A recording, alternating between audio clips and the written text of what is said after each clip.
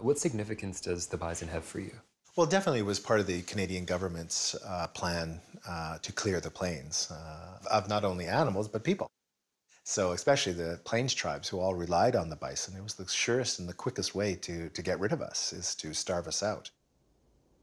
Everything about the bison was used in our sort of physical life, but also in our spiritual life. So I started to think about that historical slaughter and how at that time these millions of animals who were being slaughtered, all that energy that were them was sort of released into the universe. And so I started to think about that in the sense that as an artist, I'm able to sort of reach into that universe, grab that energy and bring it into myself. And then that work feeds me.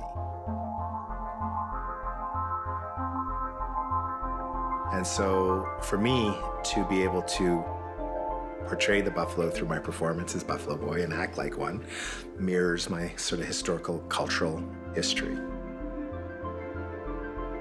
You know, of course, reinforce the stereotype in a way, but also sort of subvert the stereotype through the various performances.